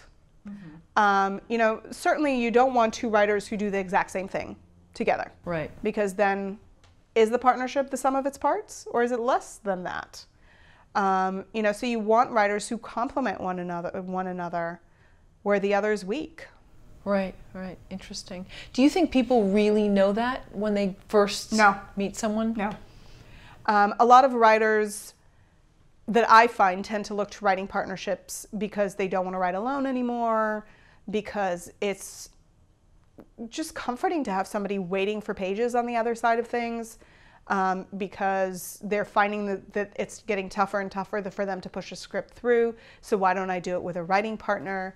I find that most writers go to partnerships that way without taking a step back and saying, am I really ready to step into a creative marriage here? Some of them do, most of them don't. I've had partnerships who sold multi-million-dollar scripts and then broke up because the relationship was so difficult. Why at that point? Because the writers can't stand each other at that point, because they hate each other, because they couldn't think less of each other's creative talents, because it was never a positive relationship to start with. Potentially, you know, I had one relationship that had a feature film get greenlit, where the two writers just could not get along. One was incredibly abusive and condescending and kept insisting that he was doing all of the work when the other was really doing the brunt of the work. Just didn't want to go through that again. So I've seen writing partnerships break up with a lot to lose. And I think it's not for nothing. Like I said, I've also seen writing partnerships succeed, but I think it's where the partnerships come together with a point of view of doing this together for the long haul, as opposed to let's try it out. Really thinking about it as a long-term relationship, as opposed to we'll test the waters and then consider. What about choosing an agent or manager? I mean, it's great to have one of the big powerhouses want to rep you, but how do you know if that person's really for you? The same temperament, the same... The truth is that you never know. You know, there's a lot of selling that happens when agents and managers court talent. But you certainly want to query your agent and manager verbally when you meet with them. What is it that they do? Do they believe in general meetings? Do they not believe in general meetings? Are they going to get you your first staffing gig? Do they not believe in it? Do they want you to do fellowships? What do they want you to do? What are they going to do for you? Do they give notes? Do they not give notes? Do they sign off on log lines? Do they just want you to write blindly and either they like it or they don't? So you really want to ask those questions, not in a disrespectful manner, but just to understand what this particular rep is willing to do for you. With managers, the biggest question is, do you develop? Do you not develop? Those are two different approaches to management. Are you for agents? Are you not for agents? Are you going to help me with staffing? Are you not? Those are things that you want to understand so that you don't get an agent or a manager and then 6 months later go, wait, you're not going to help me get my first TV job? Wait, you don't develop? And I'm just going to keep writing scripts and either you love them or nothing happens to them. They go back on the shelf. So those are things that you really want to inquire about with the people that you're meeting with, just to understand the dynamic of the relationship. Is it advisable to try to switch agents within the same house of representation? It's rarely promoted or allowed. You know, usually agents will move clients as opposed to clients will fire one agent for another. So for example, I had a client at CAA whose lit agent went to talent, so she was assigned another agent within the agency because the agency didn't want to lose her. But it's considered fairly difficult to change agencies or agents within an agency without burning some relationships. The one thing that I do see happen is, say you are with a big agent in a big agency and they're just much too busy servicing their big clients. That's when you can come in and say, listen, I know you're really busy servicing J.J. Abrams. Is there any way that I can be assigned a junior agent for the day-to-day? To potentially bring somebody else onto the team to help you out in just submissions, getting you out there, be it for assignments, for staffing, anything like that. That's when you can have team growth as opposed to just be changing hands. Lee, what do writers need to know about writing for television? A lot. Writing for television, it's a corporate job, really, in a lot of ways. It is a morning to night, regular in-office job. Granted, every office is different. So you're going to have some rooms where you're in the room for 40 some odd weeks. You're going to have some rooms that convene for 3 weeks, after which writers go off to write their own episodes. It works differently with every show. Some shows, writers from staff writers will end up on set producing their own episode, and others they won't. But it is similar to a corporate structure in that you rise up in the levels from year to year. If you are writing consistently, doing a good job, you're expected to see bumps from year to year. So staff writer to story editor to executive story editor, on and on and on. They say that television is significantly harder to break into, but easier to create a consistent income in. so easier to make a living in on an ongoing basis. Film, on the other hand, is easier to break into. But television really is all about character, theme, and world. It really is about exploring those and examining those in an ongoing basis. Film tends to be more plot-driven. But things like pitching in the room, being able to present ideas in the room, being able to politic properly within a room in order to promote yourself, all of that comes into play in the world of television. It's highly competitive, therefore highly social. You really have to keep your showrunner relationship, your executive producer relationship, and your relationship with the network, if you're working in a network environment, fresh and fostered. It's really a 365-day-a-year job. It doesn't have the freedom of film, where you really are kind of sent off to do your rewrites, even on assignment. You are constantly working in harmony with others. And it's a world where people easily lose their job, get new jobs, et cetera, et cetera. So it's a demanding world. It's a growing world. We're seeing, roughly 4,100 WGA members collect income from television per year. And I'm not talking about residuals. It's also a high reward kind of world, because as you rise in the ranks, you will get more and more and more financial reward. And it is a world where you can build a living, right? You can buy a house and assume that in 5 years unless you really mess up in some grotesque way, you will be able to maintain a living. That said, I've seen writers mess up in grotesque ways in TV and continue to work. Once you're in, you're able to sustain a career. It's very tough to break into. There are two paths that are seen as kind of the more sure bets to break in a world where nothing is certain. So those paths are the television writing programs that are offered by the networks, as well as a few additional organizations such as Humanitas, Sundance, HBO, CAPE, NHMC, those kind of writing programs that foster new talent. That's one way to break in. Another way is to go the assistant route. So become a showrunner's assistant, become a writer's assistant, even start as a PA in the room. That said, there are other ways to breaking in. The web has been very helpful. We're seeing people like Issa Rae really make their mark transitioning from the web to television. I've known writers to write web series and from that get staffed. It's highly competitive, but the majority of WGA sanctioned jobs are in television today. And it's a growing industry. What is shrinking is the size of the room. So as we go into more basic cable and digital rooms, we're seeing those rooms get smaller. So I have writers in network rooms where I have 18 writers in a room. You're not going to see that on an Amazon show, on a Netflix show, on a Hulu show. You're going to see significantly smaller rooms that are very auteur driven.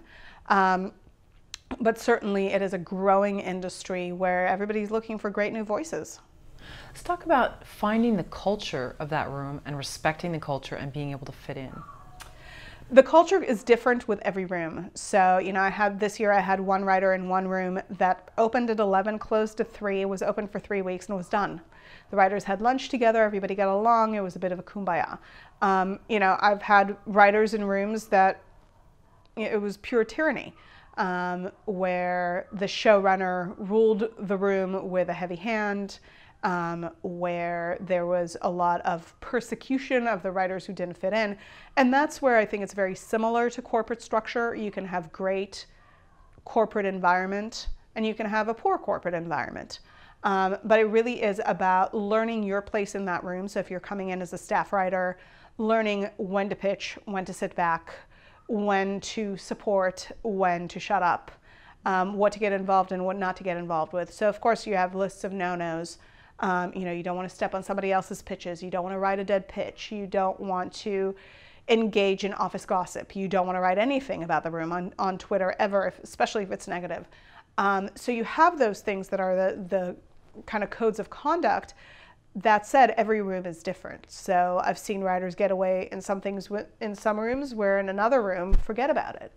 But it really is for new writers, it is about finding your place, being able to be useful, being able to not melt into the background, and really contribute to the room from day one, because it's a kind of job where you have to perform from the first day. There is no learning curve. You don't have the time to ramp up. Well, it sounds like also too, you have to make it work within the room with those. I mean, sometimes you're going to be there, what, 15 hours a day with people? Absolutely. You know, comedy rooms tend to go longer just because things are funnier at midnight than they are at 2 o'clock in the afternoon. But you do have to make it work, or else you'll be cut with the first cuts. You know, nobody is picked up for a full season for television. So usually you'll get a first contract with a back number of weeks, right? So 10 weeks with a back 10, 20 weeks with a back 20. And then the show will have the right to exercise your option to bring you back for that extra set of 20 weeks, extra set of 9 weeks, whatever it is. And that will be dependent on whether or not they feel that you are of value. They may decide not to exercise your option and just let you go. They may opt to not exercise your option and replace you. So you have to be useful at every step of the way. You have to be productive. You have to help others and prop others up if you want to keep that job. It's in some rooms you get your episodes and you just focus on that. When you don't have your episode, you're done. You sit and wait for your episode assignment. In other rooms, you're going to be at the board, or you're going to be helping out when the writer who's assigned to an episode is at the board. You're going to board an episode, you're going to break an episode together, you're going to help research. So you really have to make yourself indispensable to that room. What's the fine line between pleasing the showrunner but not stepping on the toes or threatening the other writers in the room? That's where the politicking comes in, right? Because you want to find your upper level allies, right? Whether it's your showrunner or the co-EP that's usually the number 2 in the room. You want to have those allies who are rooting for you, who are fostering you, but you want to remain friendly with everybody else. So you really have to make sure to not be boastful, to not be arrogant, to be grateful for whatever it is that you have, whatever responsibility you are given, to take input from others at every juncture, at every moment, at every step of the way. Because that will continue to ingratiate you with the other writers that you ultimately have to rely on. And in every room, there's that moment where somebody can be thrown under the bus, and you just don't want it to be you. So you have to remain in good favor with as many people in the room as you can. Okay, so let's take the situation of you are thrown under the bus. How do you keep your character in good standing and not let anger come through but still fairly defend yourself? Or maybe there's not a way to do that. It's a tough thing to do, and that's why you want to have allies in upper levels who will stand up for you, because if you're a staffy who's thrown under the bus, there's only so much you can do for yourself. If you're able to continue to impress your showrunner or your number 2, there will likely be somebody coming to your rescue if there's any decency in the room. And that's why you want to maintain those channels of communication. You know, the truth of the matter is you want to avoid being the person thrown under the bus to start with, and that's why you want to foster those relationships on a regular basis while not throwing anybody else under the bus. Because once you're under the bus, it's very, very tough to get up from under in that show. You may be able to resurrect on another show, and it's very, very much possible, and TV is an industry where you fail up, which is a great luxury. But once you're thrown under the bus, it's a little late. So you really want to proactively instill the relationships, really fortify the relationships that will put you in a situation that if you're thrown under the bus and fired, everybody will come in and apologize to you. And that does happen.